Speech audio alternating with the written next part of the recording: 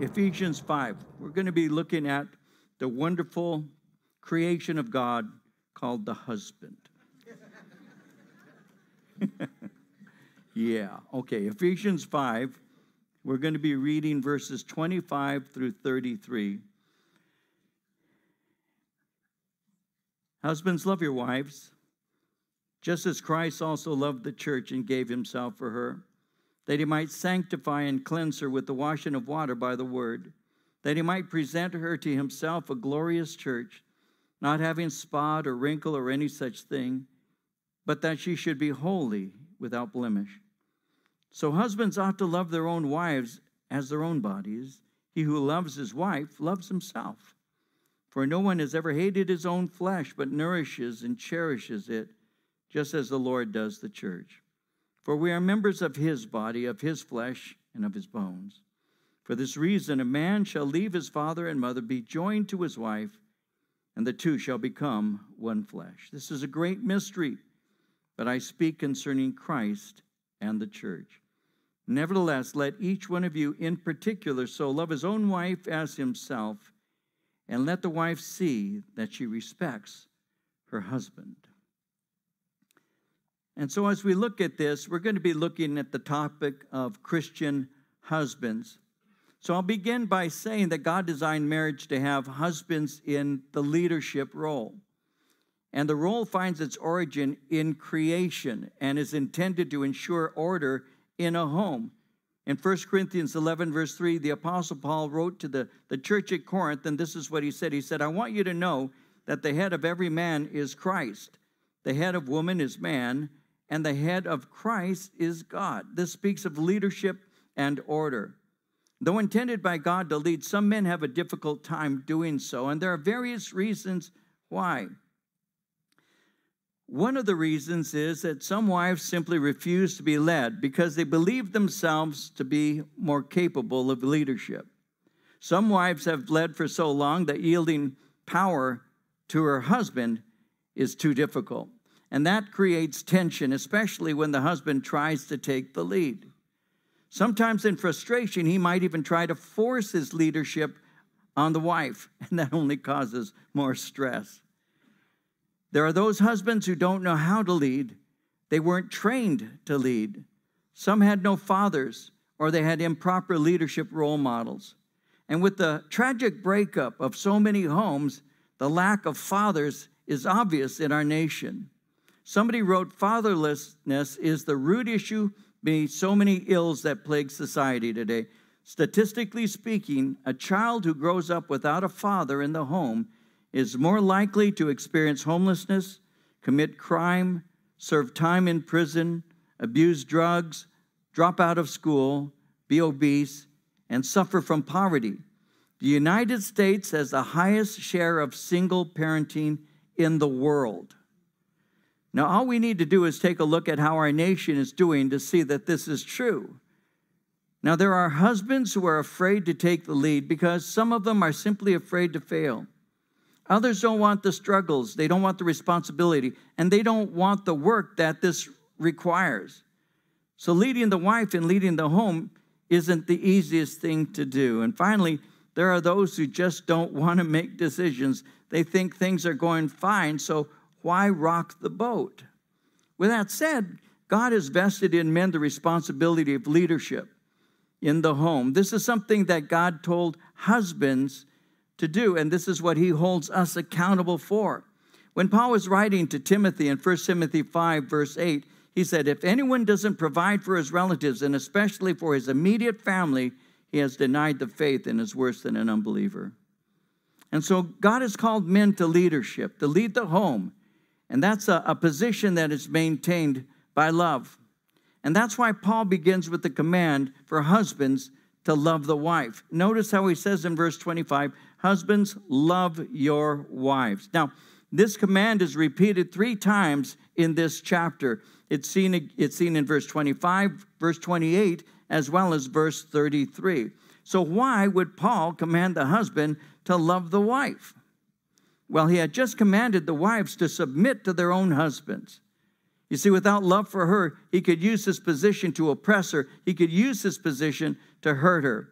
If she's submitting to him as to the Lord, he could take advantage of her. So Paul commands husbands, love your wives.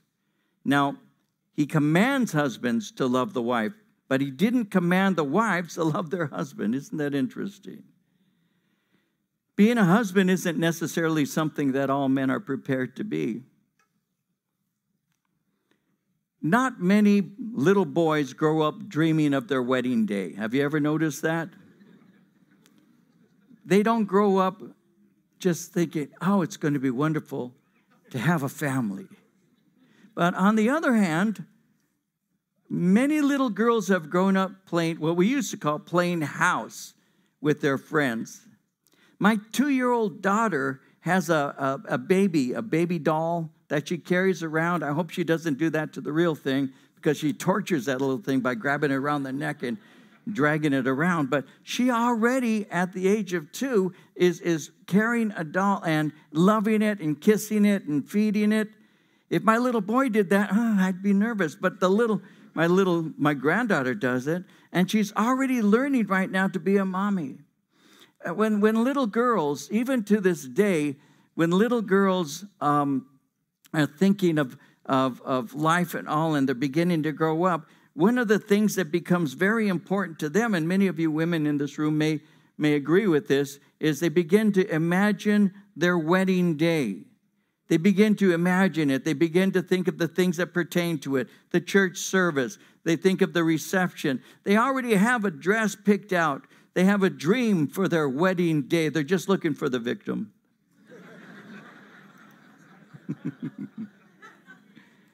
Somebody once said that the greatest day of a woman's life is her wedding day. And there's a lot of truth to that.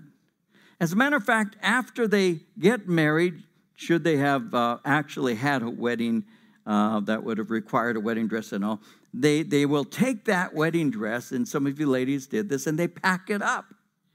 It's the last time they'll wear it. And then they store it. But little boys, are you kidding me? They never think of such things.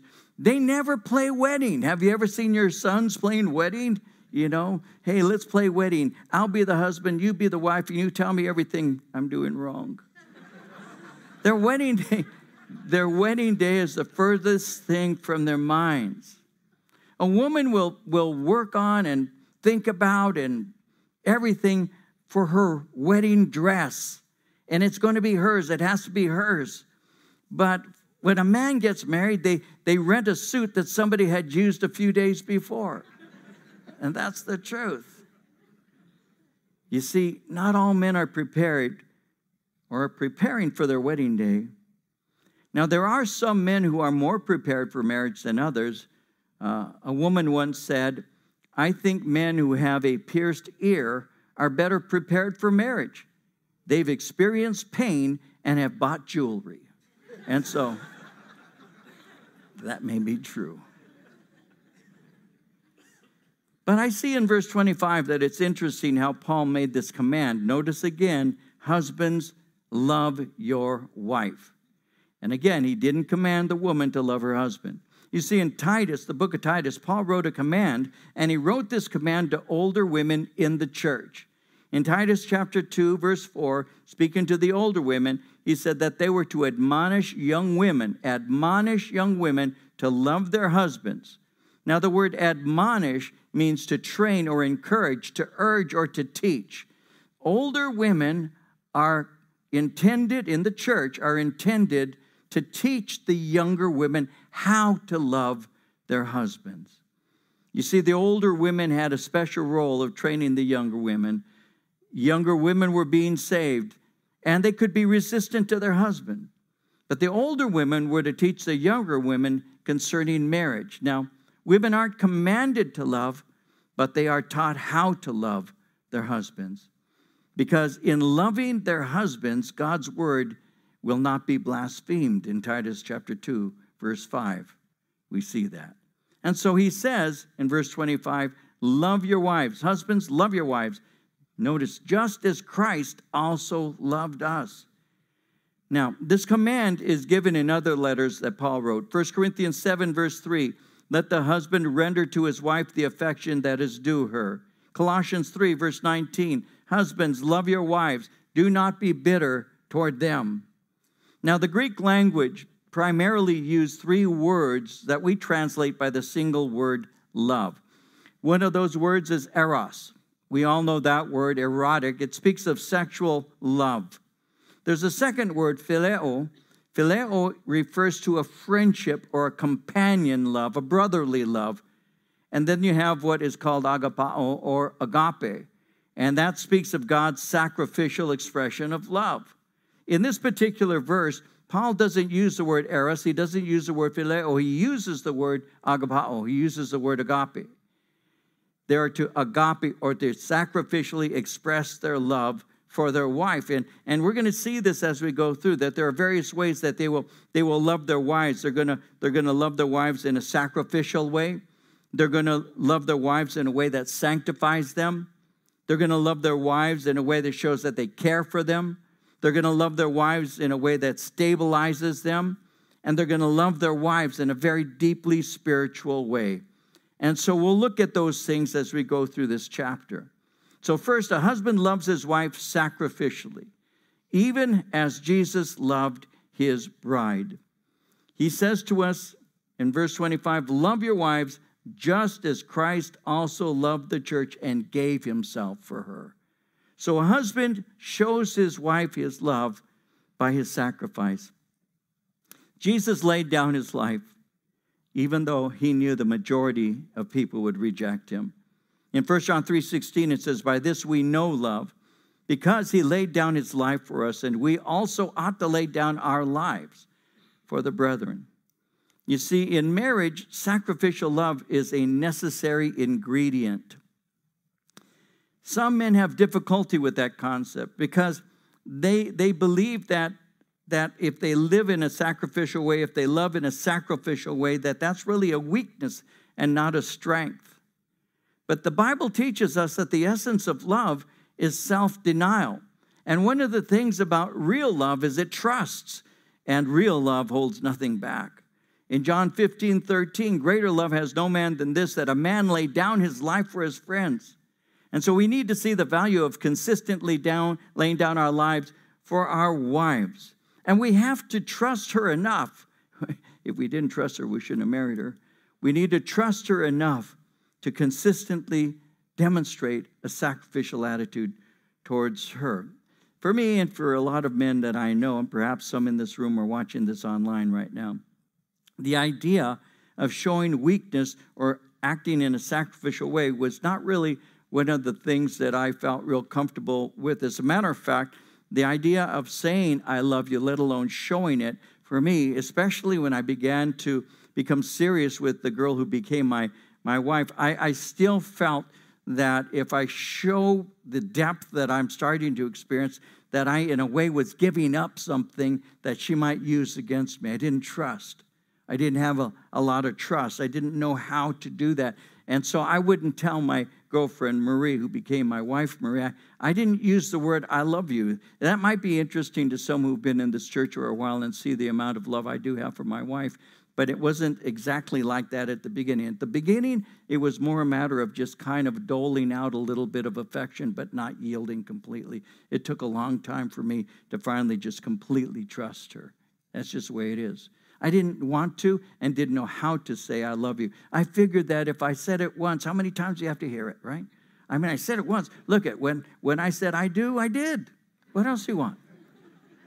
I've said this before, but I do remember I was working, we were newlyweds, I was working on a new job, and I used to answer the phone, make phone calls and things like that. I was part of an organization that did a lot of shipping and all of that. And so I was part of the industry that was shipping everything out. So I had a phone, and I could receive phone calls anytime I wanted. And Marie and I had been married maybe a little over a year or so, somewhere around that. I don't remember now, maybe a little more than a year. But I still hadn't gotten to the habit of saying I love you or anything like that. And I still remember her calling my office because she could do so. It was around lunchtime, and I answered the phone, and some of you men will understand this one. And I spoke to her, and she says, how you doing? You know, that kind of thing, like I'm on the job. Come on. How you doing? I'm doing fine. well, everything going fine? Yeah, everything's going good. And my boss is sitting right next to me. She says, oh, okay, are you busy? I said, yeah, of course. And then she says, okay, well, I'll let you go. I said, that's good. And so she says, okay, I love you. And I said, yeah. And she said, I'm not going to hang up until you say, I love you back. And I said, come on. And this is true. I'm sitting there, oh, come on. You know. And my boss, who'd been married for some time, turns to me and says, listen, tell her you love her or she'll never get off the phone. And so I had to do that. I said, yeah. But I didn't know how to do that. I didn't want to do that because I had learned in the world that the one who loves less has the most power. If I could get someone to care for me more than I cared for them, I could control that person. The one who loves less has most power. That's the world, man. That's the way the world is. But God didn't love that way. God so loved the world, he gave his only begotten Son. He loved the greatest and yielded in that way. And so I had to begin to learn that. And that's something that husbands need to learn also. We need to lay down our lives for our wives. You see, it isn't just the huge issues that will undermine our marriage. Sometimes the issues that begin to undermine our relationship are the small things that are left unsaid or left undone, and it erodes the foundations. Like Song of Solomon says in Song of Solomon 2:15, he said, it's the little foxes that spoil the vines. It's the small things. You see, our wives see our love for them by the sacrifice that we give for them. Now, we go to work. We help care for the home. We encourage them, we protect them, and we tell them how deeply we love them. He says in verse 26 that he might sanctify and cleanse her by the washing of water by the word, that he might present her to himself a glorious church, not having spot or wrinkle or any such thing, but that she should be holy, without blemish. So husbands ought to love their own wives as their own bodies. He who loves his wife loves himself. And so we love our wives also with a sanctifying love, a purifying love. You see, God's love towards us cleanses us, and it makes us beautiful for him. And the bride is sanctified. The bride is cleansed. Notice he speaks of the bride being without spot or wrinkle, that the bride is holy and without blemish. Now, I found that interesting. I did a little research on that. And during that day, before a bride was married, she would go through purifying and cleansing ritual. She would bathe. Costly perfumes and ointments would be applied to her, and that was done to purify her and prepare her for her husband. You see something like that in the Old Testament book of Esther. You see, before Esther was brought to the king, she actually went through purification. In the book of Esther, chapter 2, verse 12, in the Old Testament, before a young woman's turn came to go in to King Xerxes, she had to complete 12 months of beauty treatments prescribed for the women, 6 months with oil of myrrh, and 6 with perfumes and cosmetics, a full year of preparation. Someone said the initial 6-month treatment with oil of myrrh was meant to purify her. Oil of myrrh was commonly used for antiseptic purposes and as a deodorant.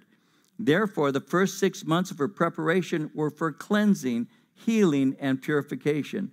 Once they were certain she was free of disease, they spent the next 6 months maximizing her beauty.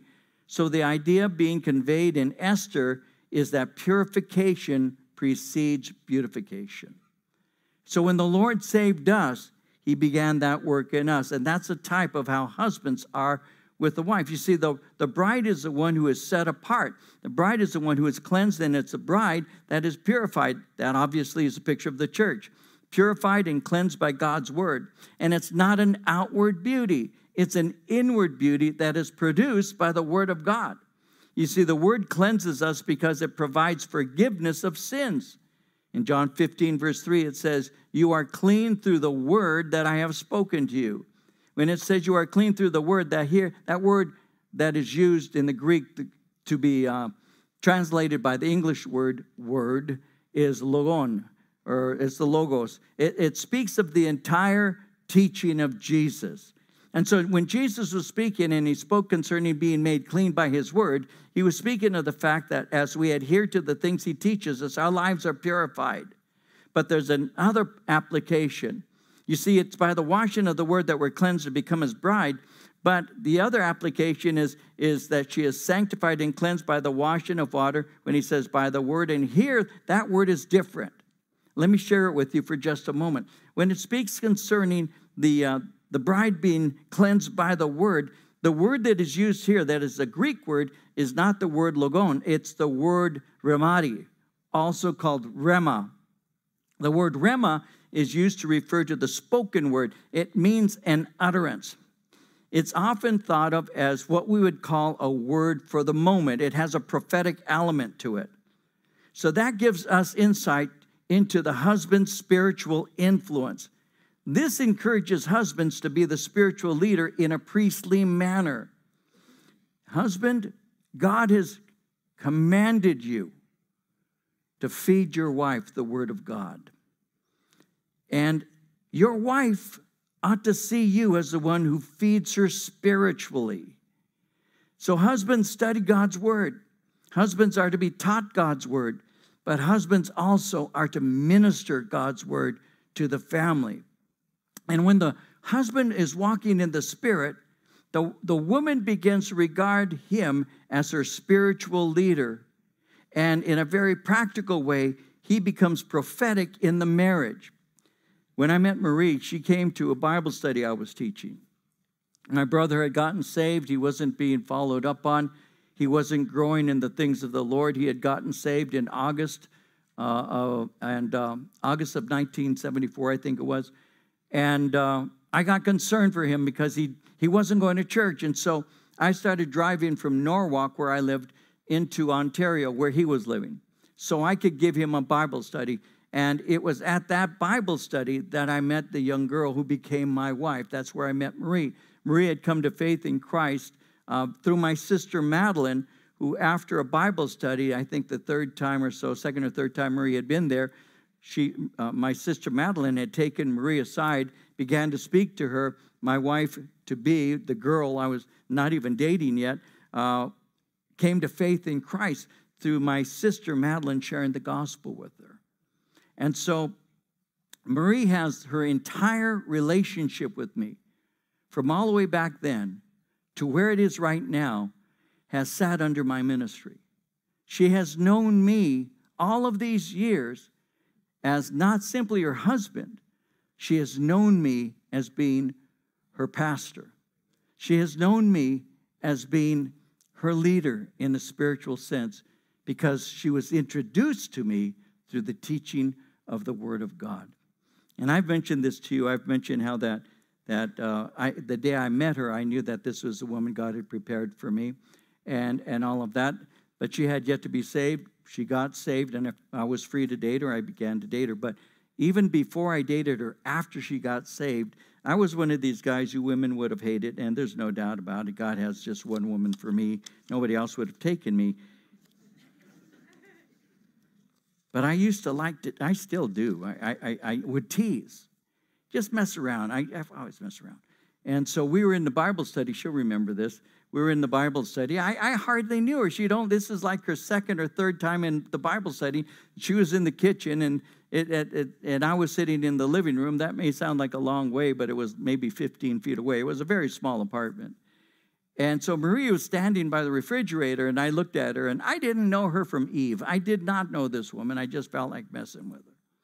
So I said, Marie, and she looks at me, and she goes, yeah. I said, I drink root beer. And I just looked down, and she goes, what? I said, oh, you didn't hear me? I drink root beer. I was just seeing what she'd do. I was goofing with her. You know what she did? She went to the refrigerator, opened it up, got a can of root beer, got some ice, put it in the glass, walked to me, handed it to me, and said, here, Your Majesty. Here's your root beer. And I was messing with her. But later I began to realize when we began to date and we began to care for each other, and obviously marriage was on the horizon, the Lord reminded me of that. And I remembered that is the woman, the kind of woman I need in my life. Somebody who has a heart to serve, because God has called me to serve as a pastor. And if I didn't have a wife who had a heart of service, it would have undermined my ministry. I've told you before, some of you may know this, but it comes to mind as I share. Marie and I are dating. I was living in Pomona. She and I drove to my parents' house in Norwalk. My parents were not home at the moment when we showed up to visit them, but I had two cousins who were there, two ladies, young ladies, who were there.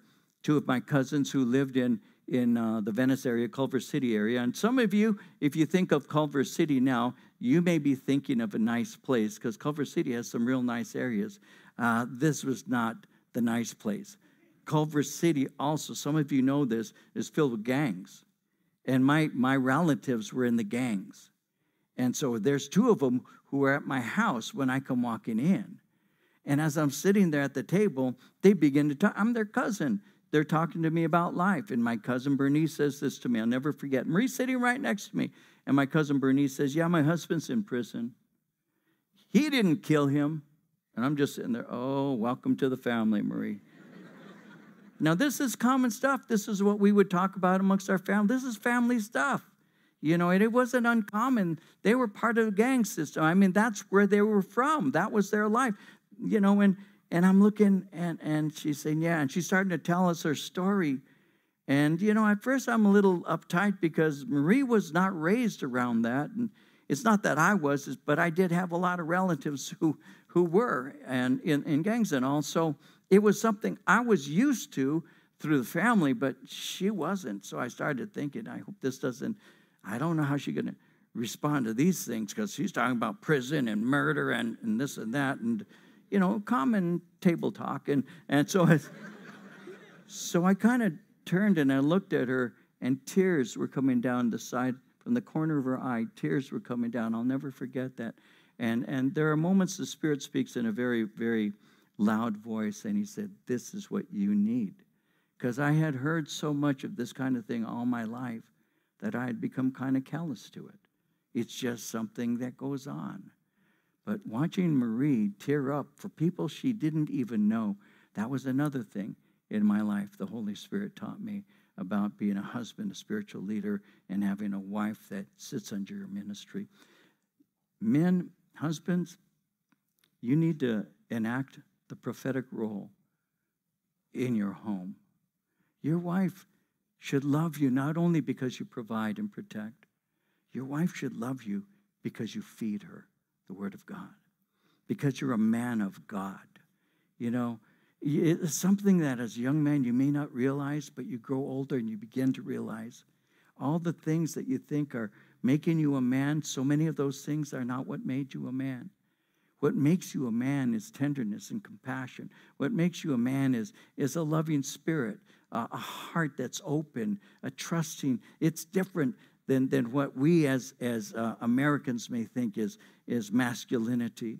And it includes the spiritual role of a husband who opens the Word and says, honey, the Lord has placed this on my heart, and actually shares a few things out of the Bible and says, these are the things I'm learning. And the wife, you know, even though she may know more than he, she gets a chance to go to women's studies. He doesn't. He's working or whatever. She sits there and she listens. Why? Because that man has a heart for Christ, and that's what she wants in her man.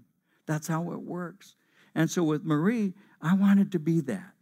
I wanted to be her spiritual hero. I wanted to be the one who fed her the things of God. Those things are especially important. And that's Scripture. That's what the Word of God, that he might sanctify and cleanse her with the washing of water by the Word, that he might present her to himself a glorious church, not having spot or wrinkle or any such thing, but that she should be holy without blemish. So husbands ought to love their own wives as their own bodies. He who loves his wife loves himself. You see, when the husband walks in the Spirit, his wife sees him as a spiritual leader. He becomes prophetic in the marriage. When the wife is washed by the Word, she becomes a testimony of his ministry. In 1 Corinthians chapter 11, verse 7, it says that the woman is the glory of the man. Sometimes men have come up to me and shared with me that they want to be teachers of the Word of God. One of the very first things I will notice is how it is between them and their wife. How is it between them and their wife? Because if he can't lead his wife, he can't lead a church. If he can't lead his family, what makes him think he's going to lead people? It starts in the home. It starts with the wife. And when you see a woman in a Christian marriage, and she has a loveliness to her, much of that, and this sounds, some of you will think this is not right, but it's true. Some of that is going to be, a lot of that, it will be the influence of the husband. It will be that influence. Let me give you one more example in my own relationship with my girl. Marie, anybody who knows my wife, and yeah, I talk about her, why not?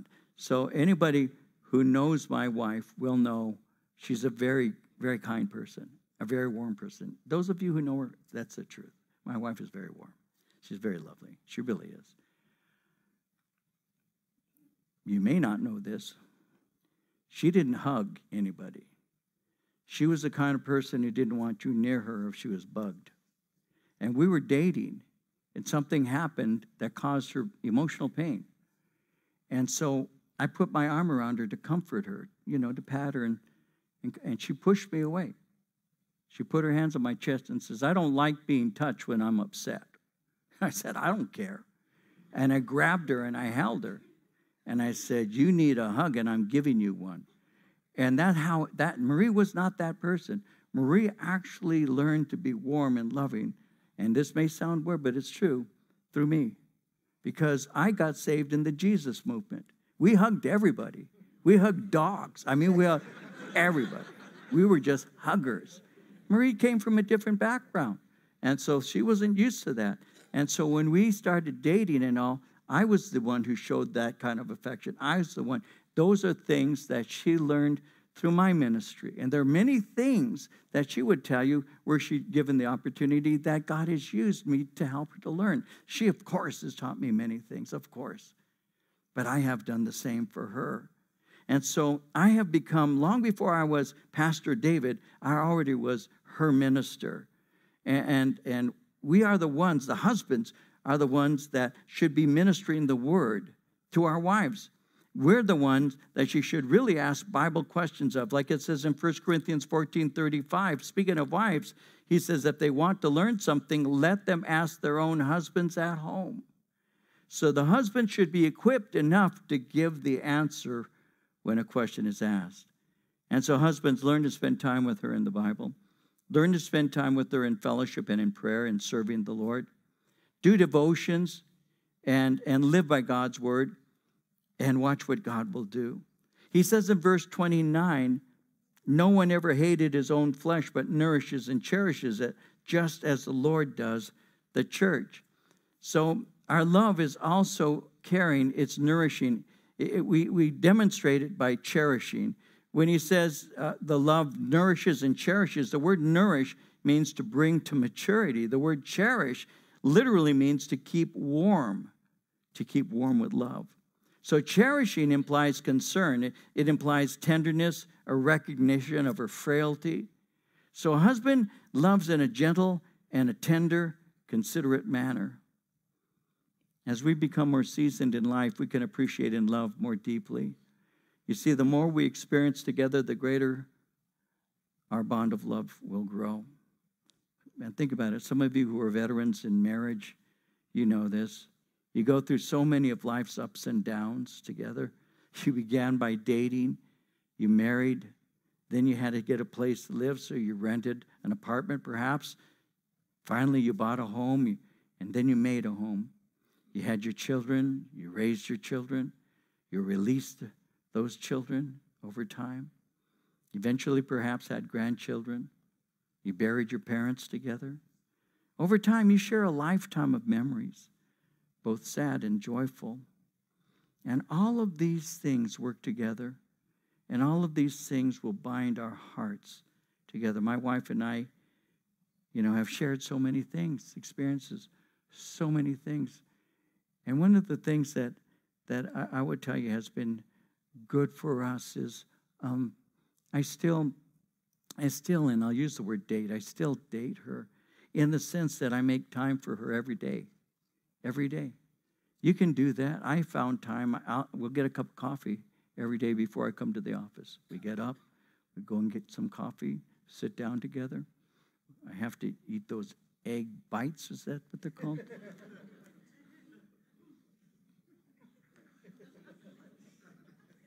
I eat them. And we talk. We talk.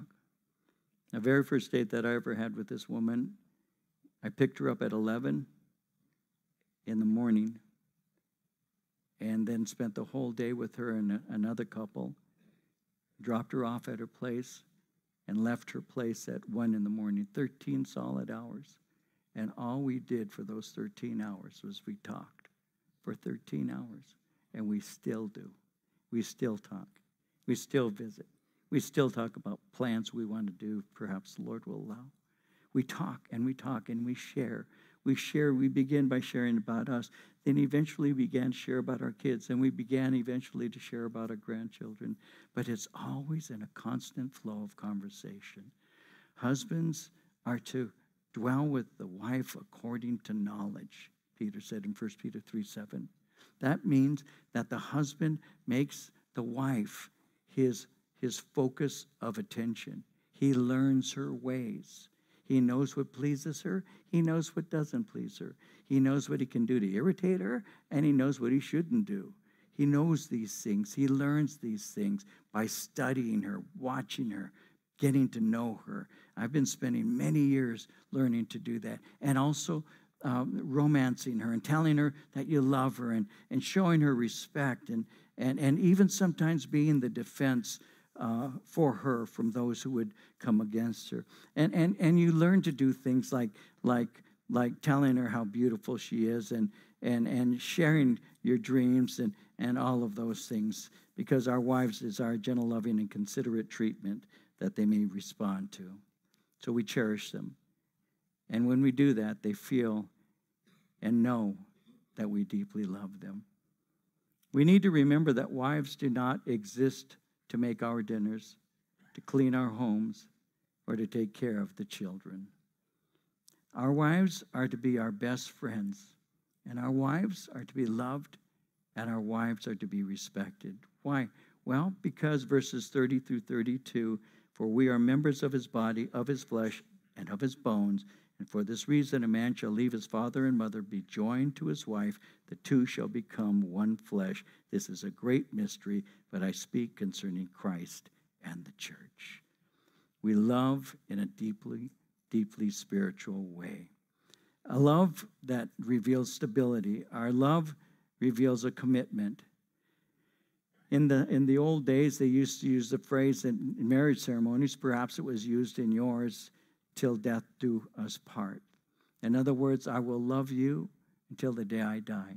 I will love you until the day either you place me in the hands of Jesus or I will place you in his hands. That's an all or nothing proposition.